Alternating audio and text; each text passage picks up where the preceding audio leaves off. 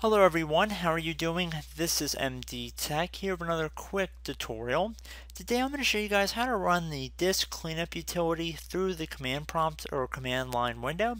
So pretty straightforward tutorial, and this is more of a fun tutorial for me personally. I think it's just a nice little trick to know, and we're going to just jump right into it. So we're going to start by right clicking on the start button on Windows 10.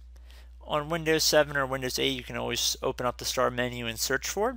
But we're going to just right click on the start button here. And now I'm going to left click on command prompt. You can also select command prompt admin, whichever one you prefer. I'm going to select admin for the purpose of this video, but you can get away with using the regular command prompt as well. So it's going to ask you if you want to allow this app to make changes to your device. Select yes. Now the command you want to type in is clean mgr, so clean mgr, one word, .exe. Then you want to hit enter on your keyboard. It should momentarily launch the disk cleanup utility.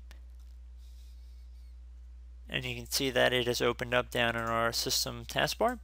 And just by clicking on it, you can see it's opening up. It's starting to scan the system area memory dump files, and it'll perform the same functionality as disk cleanup would if you search it up the other way, that most of you guys are probably familiar with. So it's just a nice little trick to know.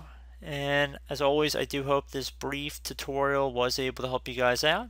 And as always, thank you for watching, and I will catch you in the next tutorial.